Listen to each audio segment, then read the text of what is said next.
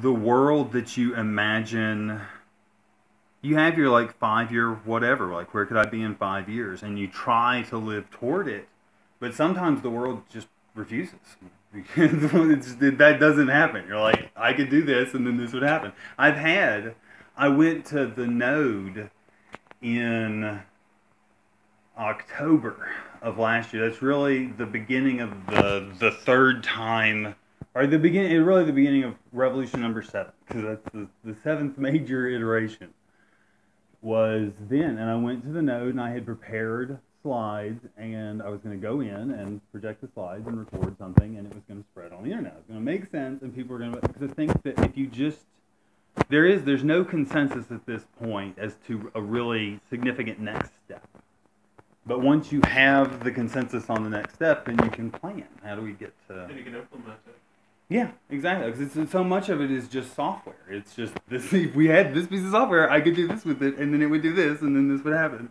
And it's just right. So it's really just writing software, and then people using the software. And so I was going to go and record it at the Node, and so I had a camera and I was recording, and this guy told me that he didn't want me to record.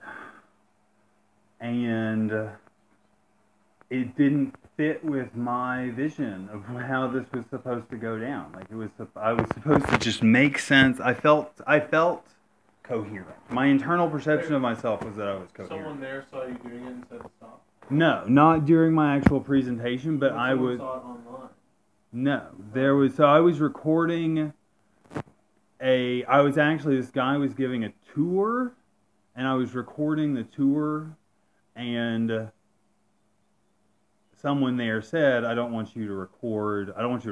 And there was confrontation between me and this other person, where there should have been... It was my fault. It was because I had this picture of this set of recordings, because this is the idea, like this recording, like whatever the recordings are, if we do, again, particularly if we make it to an end of war, then and I am part of the group of people that is whatever that does that. If we publish The Economy, and that again, it's all part of a grand vision. But if that happens, then every single recording is part of that historical process, and so it's this whole important thing. And there is a grandiosity to it, and an arrogance, a pride. Yeah, there's always a healthy dose of that here. It's a balance, and you don't go into things knowing necessarily what a healthy balance looks like. And you're talking about the difference in, entering post 25 and entering like 13, like half, like if you go halfway back, it was just that half of the process was significantly different from the previous half of the process, and now the next half of the process is because you are learning and you are changing and you are adapting and you're evolving, but yeah. It's just it should be, because, and again, compounding knowledge, and we compound at an increasing rate. Yes, and again, so life is holy. I like that. And that's the thing, is that, that languishing, that's a word that I overuse. Anyway, that languishing that's new. God is life has been what I've been talking about. God or goddess or whatever. But so that's the thing is, the cells are, you are a combination of cells, right? Mm-hmm. And, everything is cells. Right? Is that a valid biological fact? Everything's atoms?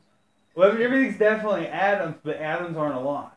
So far as the next, I'm trying to think of it as in terms of just orders of magnitude, right? Like this is cells, but then at the level of cells, there's still mitochondria and whatever that is some other level of order and then I don't know. It at some point has the transition to something inanimate. I guess it definitely atoms. I assume. What fascinates me is the concept that orders exist in electrical fields at sort of another level of magnitude up from us.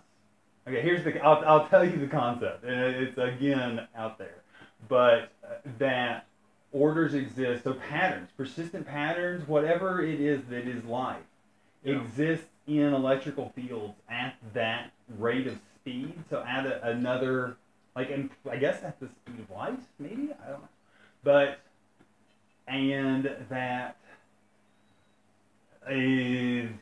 people communicate, it is possible to communicate with those orders while in dreams. And this goes back to Carlos Castaneda, who has this whole description of meeting the sorcerer and going through a whole bunch of different activities, but part of that was a change in how he dreamed. And like the guy told him, it was specifically, he started with lucid dreaming. Are you familiar with? Oh, yeah. Okay, so he started with lucid dreaming and developed to this progression to other realms.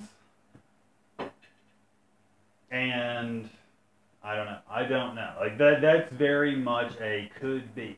Dreaming could also be the whole just, because it makes sense that your brain operates both chemically, which is at one speed, and electrically, which is at another speed. And so far as the hemispheres, they can communicate electrically very efficiently and quickly. But so far as chemically, there's only, like, it's only through the electrical fields that the chemicals, there's at least very few molecules pass through the corpus callosum. I don't think there's any. It's just nerve fibers, right? Yeah, I think so. Man. You want to go for a walk? Yeah. Short walk out in these mountains? I would say it's good to walk after you eat. I might have a post-meal smoke. Yeah. Excuse me. Smoke. My back. I got a lot of ideas, and that's, if I could claim to have been an aspiring author, I think that the whole destruction of my life. Oh, guys, stop taking risperidone, and my appetite before the last couple times that I've gone nuts and left the reservation and been convinced that I'm going to record the revolution. I've stopped eating. But I've stopped, like, the amount of food I consume dropped to like a third of what it was. So you're eating like one meal a day? Or I was eating very small amounts over the course of the day. But, yeah, my appetite. I don't know. And it's that question of... Oh, are you still not hungry? I'm sorry. No, I would like to have it. I like having the option of eating. There you go. And it allows me to... Man, I just wolfed it down. You were hungry. That's yeah. why I'm like, oh, I could use a walk. Mm-hmm. Okay. I've been allotting myself one cigarette.